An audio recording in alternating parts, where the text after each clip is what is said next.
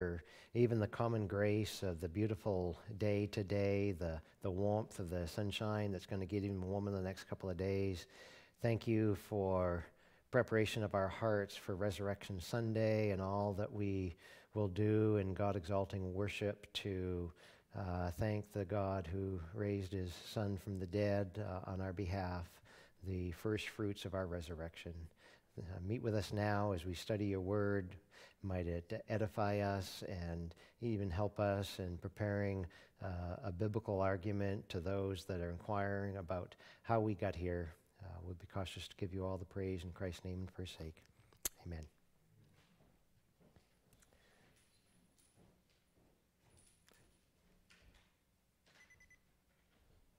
Well,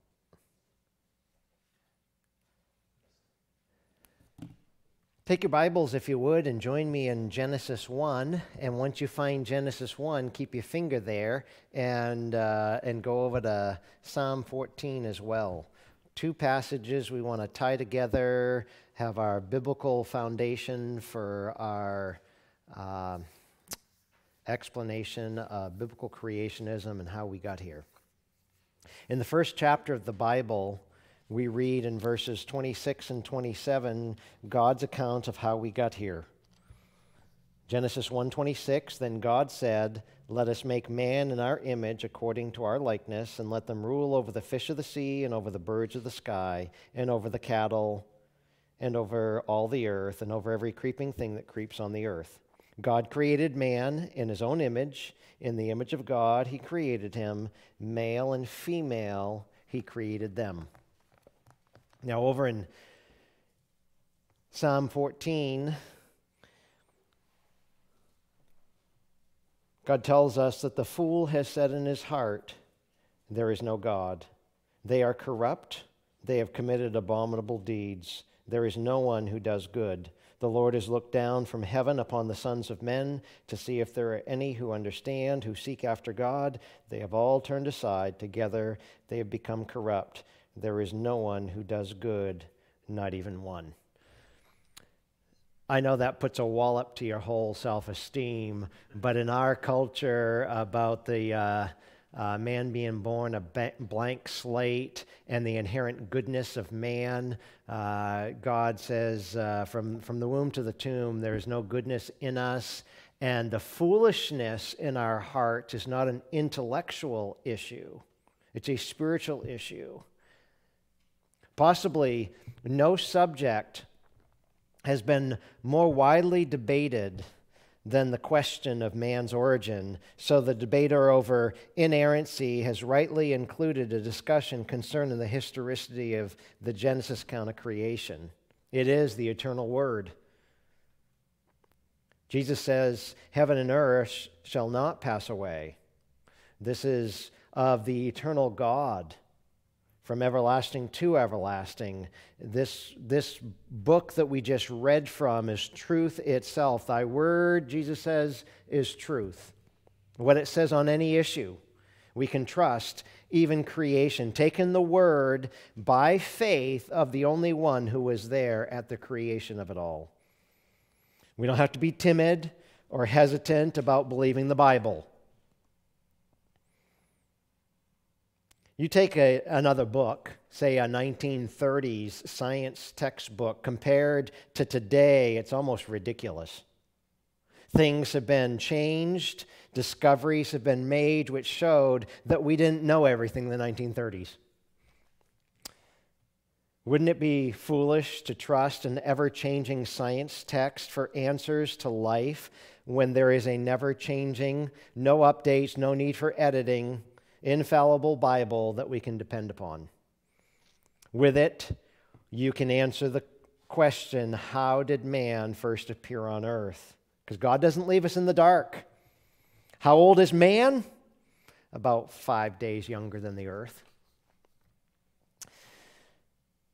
Spurgeon said the worst sort of clever men are those who know better than the Bible and are so learned that they believe that the world had no maker and that men are only monkeys with their tails rubbed off, unquote.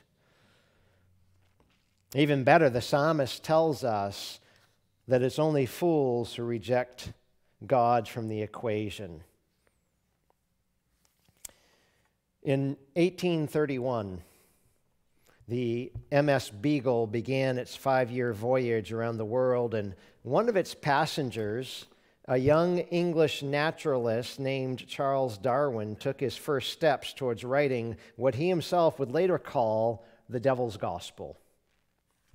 During the journey, Darwin observed plants and animals at various ports of call, and based on those observations concluded that the diversity of living things was not the work of an infinitely intelligent and all-powerful creator, but the result of a process that he called natural selection. In 1959, Darwin published his gospel in a book titled Origin of the Species. In it, he argued that all life descended from a few primitive organisms, that every living thing, including human beings, evolved from a common ancestry. Darwin's new theory was a hard sell. The scientific community of his day, which believed in divine creation, largely rejected it, and the religious community declared him a heretic. One of Darwin's principal supporters, biologist Thomas Huxley, described the climate this way, quote, "The supporters of Mr. Darwin's views were numerically extremely insignificant. There is not the slightest doubt that if a general council of the church, scientific, had been held at that time, we should have been condemned by an overwhelming majority," unquote. And Darwin's detractors weren't the only ones to doubt evolution. Darwin himself struggled with it at times. In the 6th chapter of Origin of the Species, he stated, quote, "Long before having arrived at this part of my work, a crowd of difficulties will have occurred to the reader. Some of them are so grave that to this day I can never reflect on them without being staggered," unquote. Later on in the book, he concedes that the eye could evolve by natural selection seems, I freely confess, absurd in the highest possible degree. In his chapter on imperfections in the geological record, he complained that the lack of evidence in the fossil records was perhaps the most obvious and gravest objection which can be urged against my theory. And you want us to believe you? Of course, those objections eventually disappeared. By the turn of the 20th century, evolution had gained almost universal acceptance within the scientific community, acceptance that eventually found its way into the culture at large. Philosophers pondered evolution, authors wrote about it, statesmen began adhering to its principles, and if you attended school in the last 40 years, you probably learned it in the classroom. Today, evolution is widely accepted as fact. Open a lot of your, or maybe say most, science textbooks, and you'll read about mankind's kinship to monkeys and apes. Visit most natural history museums, and you'll hear how life first appeared on Earth billions of years ago. In fact, in an August 23rd issue of Time magazine, featured a cover story titled, "How Man Evolved." Seems the more important question, did man evolve, no longer bears asking. The near universal shift from belief in creation to belief in evolution has had a devastating effect. If we believe human life is the product of chance, how can our lives possess true meaning and purpose? If instead of being created in the image of God, we were spawned in some primordial soup, how can our lives possess any dignity in the first place? And if we believe nature operates on the principle of survival of the fittest, that we are nothing more than the next rung on the evolutionary ladder, how can our lives possess any true value? Indeed, that kind of thinking has laid the groundwork for some of the darkest chapters in the 20th century history. During World War II, Adolf Hitler played out the evolutionary theme of survival of the fittest by massacring millions of people in an attempt to weed out the weak and pave the way for the master race. That kind of thinking has led to similar attempts at genocide in the Soviet Union, Cambodia, Yugoslavia. Yet the world continues to embrace evolution. We ask the question, why? The answer is simple. People buy into evolution because they love their sin. That's the theological and accurate answer. As long as they deny God as creator, as long as they cling to the notion that life appeared on its own, they can also deny God as judge. And without a righteous judge, they're free to continue sinning without guilt or fear of consequences. So on one level, unregenerate man's willingness to believe evolution makes sense, doesn't it? If you were lost in your sins, if God had not revealed himself to you and delivered you from wrath, wouldn't you look for a way to convince yourself that he didn't exist? Wouldn't you be willing to cling to anything that can absolve you of your guilt and calm your fear, even if it's untrue? Sadly, though, unbelievers aren't the only ones buying into Darwin's theory. A lot of believers today mistakenly try to fit evolution into the Genesis account of creation, kind of merging the two. Some believe in theistic evolution, the notion that God played a part in evolution, that he initially created the universe and then let evolution run its course. Others adhere to progressive creationism, the belief that creation occurred over millions of years, that God injected himself into the process and did some creative work over that time. But both theories are deadly because they undermine the veracity of Scripture. The Bible's clear. If we don't believe what Genesis says about how God created the universe, at what point do we start believing the Bible? Like the Bible I was teaching out of last week that has the first several chapters of Genesis literally falling out. Where do you kick in? If God's word is less than true in Genesis, how can we trust the rest of it?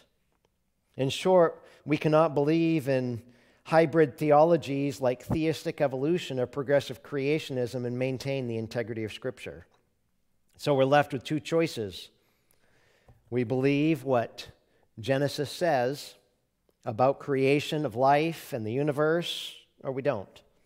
Either we believe the Bible or we believe evolution. We cannot believe both. The truth is, we don't need to equivocate when it comes to creation. Science cannot prove evolution, nor can it disprove creation. The idea that life evolved from common ancestry is pure fiction and imagination. It's a lie designed to eliminate God and at the very least undermine the integrity of his word. So when the church makes room for any part of that lie, it aligns itself with the enemies of God and it yields ground without cause. Certainly, thinking correctly about creation is vital to our understanding of God, the universe, and ourselves. It forms the foundation of God's word and serves as the anchor of our spiritual lives. And yet, for many believers, Genesis 1, verses 26 and 27 that we read together, remains one of the most mysterious, misunderstood, and misinterpreted chapters in all of Scripture. So appreciative for those that, Ken Ham wrote a book entitled The Lie. Dr. Bill Barrick, Old Testament professor for several years, in a seminar, Cutting It Straight, Genesis 1 and 2, writes, quote, "Bible students must be aware that the biblical record differs greatly from the theory of evolution. If the text of Genesis 1 is accepted as historical narrative, it is not consistent for someone to say that he or she believes that God used the process of evolution to create all things. First of all, evolution requires billions of years to accomplish its program. Secondly, the process of evolution is based upon mere chance alone without any guiding intelligent being. And thirdly, the order of evolution totally contradicts the order presented in the biblical record of creation. It's all or nothing. Biblical creationism or evolution." And after what I know is, yes, a rather lengthy introduction, the very missing link. They suggest man was formed after simple types of life change to more complex types throughout millions of years. But What about partial transformations? That's the question I've got tonight. We'd naturally expect to find hundreds, even thousands of examples of skeletons which are, say, reptiles half changed into birds or animals half changed into men. Wouldn't you? But not one undisputable example can be found. Oh, I guess there was the example in 1953, which was named Piltdown Man. Remember learning about Piltdown Man? Had part of a human skull and part of an ape's jawbone. After being hailed as great discovery by multitudes of wise scientists, he was revealed as a hoax. Bones had been chemically treated to give appearance of age. So much for the very missing link. John Phillips asks 9 questions when he writes, "Man is in no way related to the beasts." Here's his questions. Think about these with me. Number 1, what animals can transmit accumulated achievements from one generation to another? What animal experiences a true sense of guilt when it does wrong or has a developed consciousness of judgment to come? Thirdly, what animal shows any desire to worship? What animals have hope of immortality beyond the grave? What beast can exercise abstract moral judgment or show appreciation of the beauties of nature? Sixthly, what animals ever learn to read and write, to act with deliberate purpose and set goals and achieve long-range objectives? What animal ever learned to cook its food, to cut cloth and make clothes, or invent elaborate tools? What animal ever enjoyed a hearty laugh? And 9th, what animal has the gift of speech? Even the most primitive human tribe possesses linguistics of a subtle, complex, and eloquent nature. Just a private anecdote. We were, for the last week, my bride and I were watching one of my boys' dogs while he was on drill. And my wife was determined to teach this mutt a few things. He learned to shake. He learned to sit for his treats. He learned to go to the door, to go out. This all in just a week. And he's been back home for a few days, and he's lost everything that he learned. But if I were to say to Thor, yeah, that's his name, Thor, go down to the garage and get the yellow hammer in the second drawer, no, you can train them, but they cannot think and follow complex instruction. It might have been in your resource recommended list last week, I don't recall. John Whitcomb, one of the kings of biblical creationism, in his book, The Early Earth, writes about only man. Only man is self-conscious as a person, is able to exercise choice and have purposes and goals in life, possess an emotional capacity for sadness and joy, appreciates art and music creatively, can imagine and then manufacture real tools, can be truly educated rather than merely trained, can use oral and written symbols to communicate abstract concepts and thereby enjoy fellowship. Only man can accumulate knowledge and attain wisdom and move beyond what he was, making and seeing progress. Only man can discern moral right and wrong and suffer from an offended conscience, can be held accountable for his deeds, reckoned guilty and judged, can recognize the divine authority of his Creator and honor him properly. So I'd suggest to the evolutionary theorists, there is a very missing link that they have to own up to. Let's bring another opposition. How about the second law of thermodynamics? As observed today, everything in the universe is slowing down. For example, take the sun.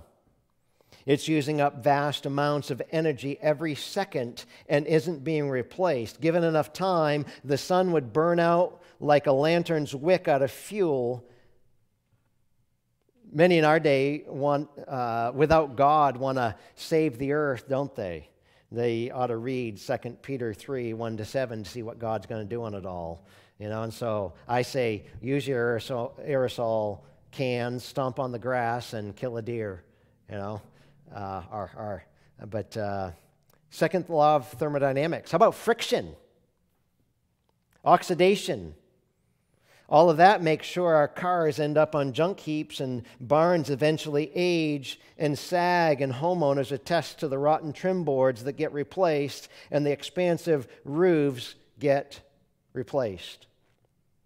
People are born, grow old, and die. Bodies simply run down and stop. Like a huge clock, the universe has been wound up and is running down. You cannot refute the second law of thermodynamics. When I was in door-to-door sales as one of my many jobs, I would, in trying to dismiss people's tools that they have about these tools I'm trying to sell them, there is this thing of planned obsolescence. You can go back to that photocopier in the office there and pull that apart and see that the gears that are running it are made of plastic, not of metal. So it'll wear out. Is it gearing up and improving, or wearing out like a rag? This is why Jesus says, store up treasures in heaven, where neither moth nor rust corrupts, and where thieves cannot break through and steal. This world's not our home. We're just passing through. Third opposition. How about the how of life's beginning? In their formula, you take mutations plus natural selection times time, a whole lot of time, you've got evolution. Mutations, natural selection, this is a formula. For a group that usually requires logic, step-by-step explanations, scientists become very inexact when speaking of this. The spiel goes something like, billions or trillions of years ago, certain chemicals happened to join together under certain conditions, and life was formed. The scientific name for that is spelled L-U-C-K. Luck. We got lucky and got life. And they laugh at us who take the Bible for God's word. How about the problem of given enough time, anything, even evolution, can occur? That's why it takes millions and billions of years. Got another problem here. This ought to be problem number 4, right? How about the interdependence of plants and animals? Let me just give you one specific example. The yucca plant and moth.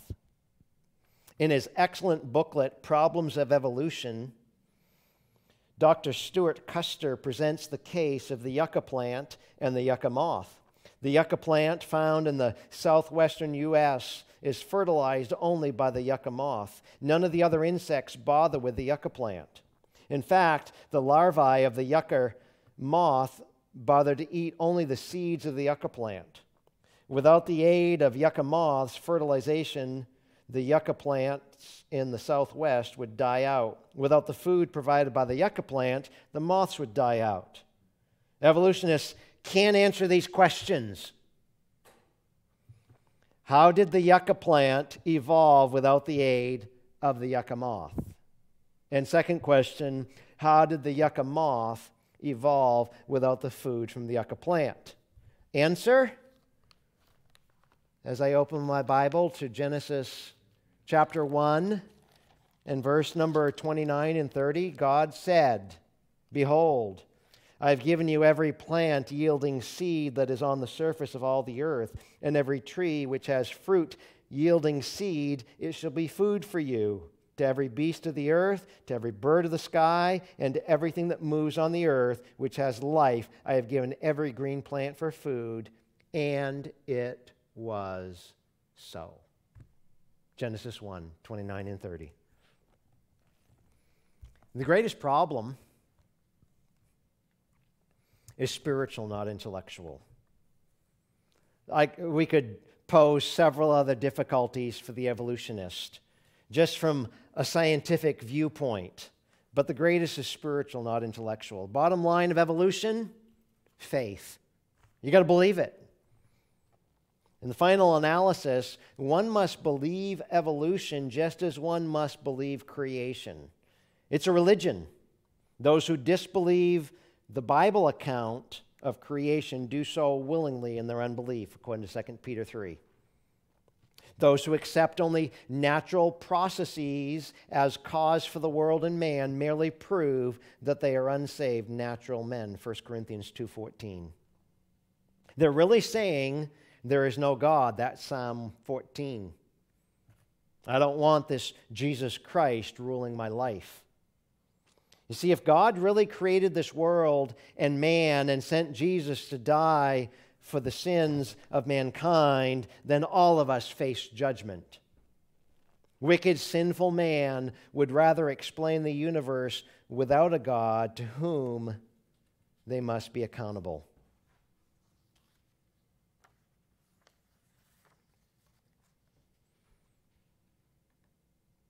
God's view? Creationism. Bible is the sole basis for truth, not science. We'd suggested Hebrews 13 or 11:3 last week. It's an issue of faith. This is the Hall of Fame of faith, Hebrews 11. Without faith, it's impossible to please God. What are our presuppositions? That the Bible, number one, is the sole basis of truth, only found there. What science gives cannot be accepted as absolute truth. Genesis records facts, not myths or legends, because the origin of man is a natural subject for human inquiry and speculation. Those who have tried to answer the question apart from the Bible have made numerous attempts. Only in Scripture can one expect to find complete and an accurate account. It is true that the Bible is not a science text, but that doesn't mean it's not accurate when it reveals truth belonging to the arena of science. Science may contribute to our understanding, but it must never control or change our interpretation of Scripture in order to accommodate its findings. No subhuman creatures were involved, nor was any process of evolution. So presupposition number one, the Bible is the sole basis for truth. And number two, faith, Hebrews 11:3. Since there were no human spectators at the beginning, and since the first man was placed in an already existing universe, we must accept what God reveals by faith. Otherwise, we can know nothing with certainty. To be an evolutionist, you have to dissolve truth. It actually takes more faith to believe that this world just happened than to believe in God's creation. It also takes more faith to believe in evolving of one species from another with its total lack of supporting proof than to believe God said, "Let there be," and there was. You know, the Word of God in discussing the flood of Genesis 6 and the unsaved men says, according to 2 Peter 3, 5, and 6, "For this they are willingly ignorant of, the world that then was, being overflowed with water, perished." The simple truth is that wicked men have rejected God's way and have gone on in their spiritual blindness, hoping to explain away God, and yet they never do.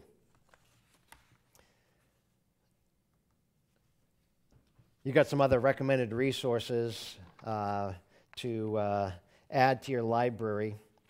I know some of you have a couple of years on me, and so there's no way that you can say that you don't know about the Dear Abby column in the old-fashioned newspaper we used to read. The Dear Abby column written by Abigail Van Buren, published a poem many years ago that I clipped out. It was entitled "The Monkey's Disgrace." Here's the monkey's disgrace, according to Dear Abby. 3 monkeys sat in a coconut tree discussing things as they are said to be.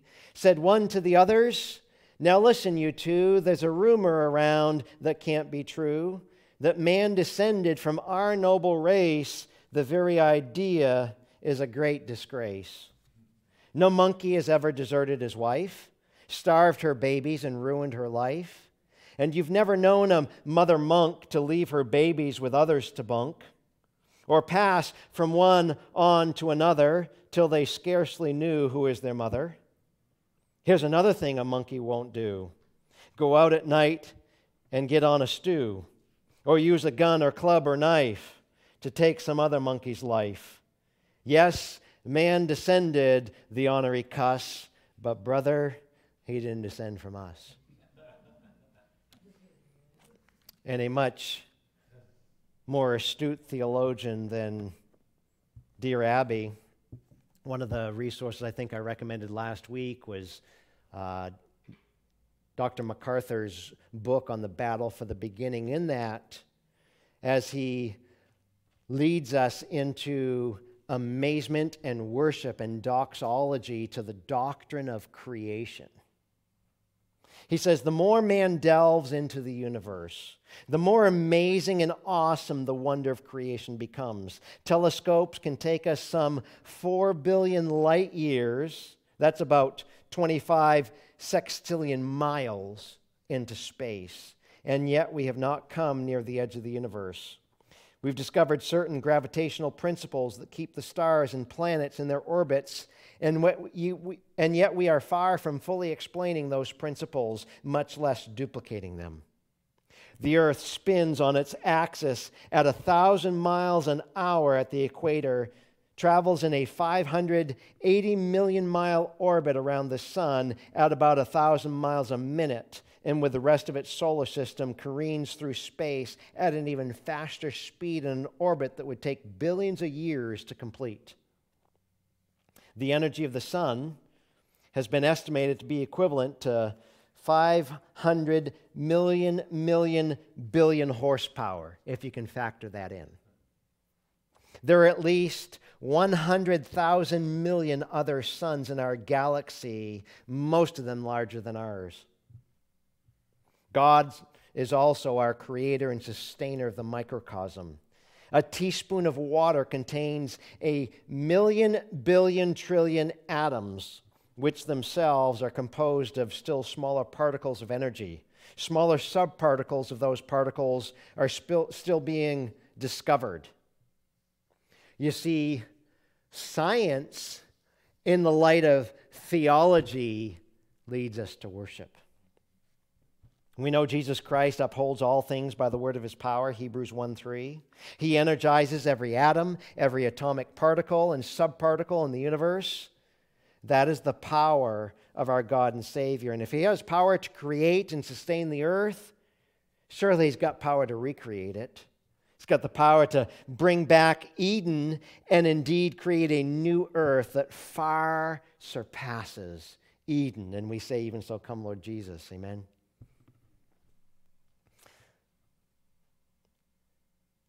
Spurgeon says, these men have such wonderful theories that it really seems surprising that they do not themselves make a few worlds, since they profess to have found out so many ways of making them. Let us pray.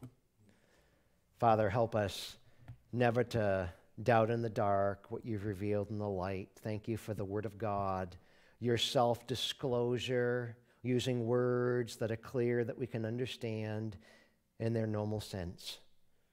You've told us everything that we need to answer the questions about life.